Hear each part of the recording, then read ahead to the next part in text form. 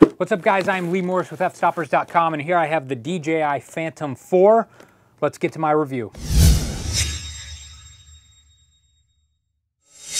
Let's first talk about what I love about this new drone. First of all, it comes in this new foam packaging, which is really nice. If you don't want to buy a separate case for it, you really don't have to anymore because everything for the drone that you need can fit inside here. It comes with a little latch that isn't super secure. I think you probably could shake it and open it, and so you might want to add some extra strap to it if you're going to be traveling or flying with it or whatever. But the fact that this is included for free is pretty awesome. Inside here, you will see the drone itself. And what's cool about this drone is it is a totally new shape, which is, I think, much cooler looking than the older versions. It also has a totally different shaped battery, which gives you 25% more flight time. I'm not sure exactly how true that is because I'm the type of person that always brings the drone home when there's like 33% battery left. I'd rather be safe than sorry, but I have noticed there is a pretty significant bump in flight time when it comes to these batteries, which is really nice. So you'll have to buy less of the batteries. Something else that I absolutely love about this drone is it comes with this little holder for the camera. If you've ever used any of the other DJI Phantoms, when you put it in the box, the gimbal just kind of bangs around as you travel around. You can actually hear it as you're walking around with it. This holds everything totally stationary.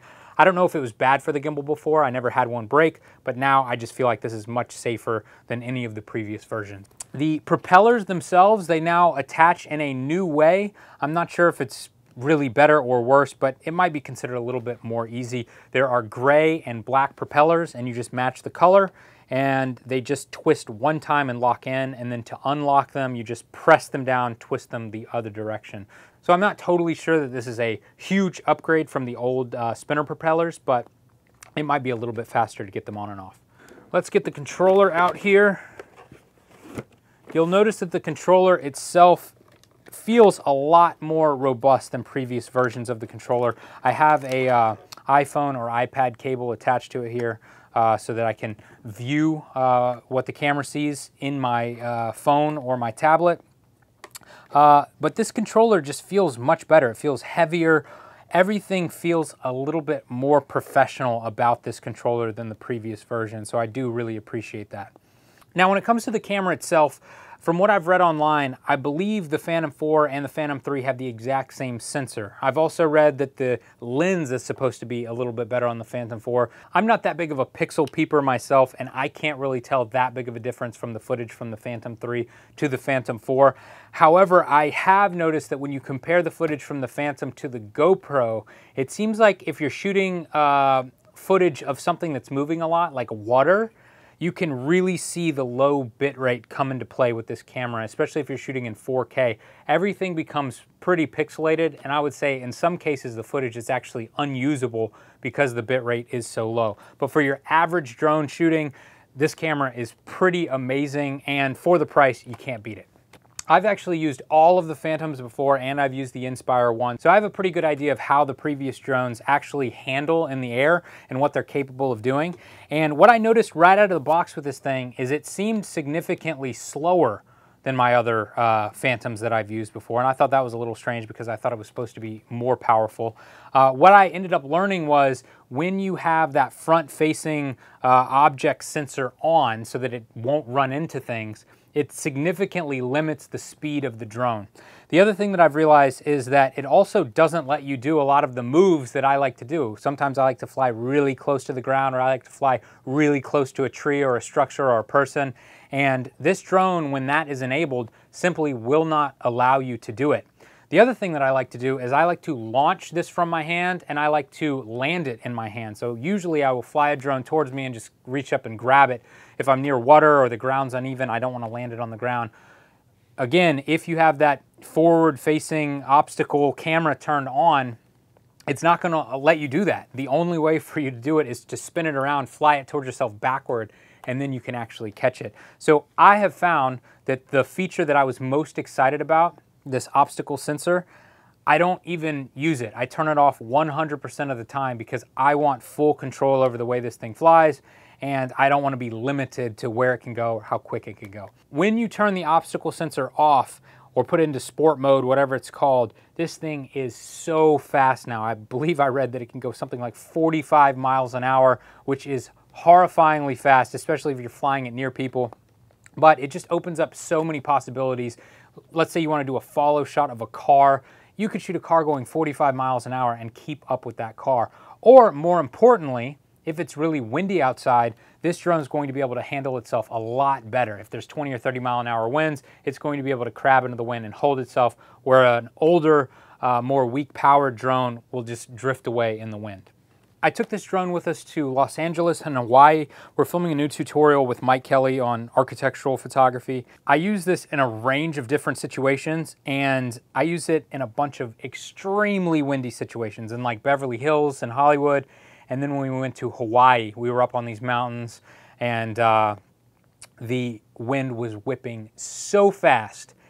And I can't believe this drone handled itself perfectly. It would just crab into the wind so hard, but it would just sit there. And of course, it has GPS. It has downward-facing cameras now, so it can actually see what's below it. And it knew exactly where it was, and it stayed right there, even in extremely high wind. So I was very impressed with the way it performed. One other huge advantage of this drone over some of the previous ones is the noise level. The actual noise that these propellers make. Actually, I can turn it on, and let's listen to this. So I'm going to turn this on real quick just so you can listen to how quiet these motors are on this drone. I'm not going to put the props on. The props going through the wind are actually the loudest part. But listen to this. All right, so it's on right now. It's like idling. Let's turn up the power. It sounds like the future.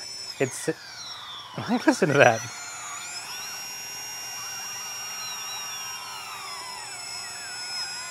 It's great. It's like a Star Wars movie or something. But the point is this is amazingly quiet. Obviously, once you put the props on there, it gets a good bit louder. And of course, you're not going to sneak up on anybody. It's not silent. But comparing this to the Phantom 3, it is significantly more quiet. There are a bunch of new features with this drone that I haven't had a lot of time to play with. There are these follow features, so you can actually like pick something on the screen, on the iPad or the phone, and say, follow this. And if it was a car or a bicyclist, the drone itself will lock onto it and follow that person.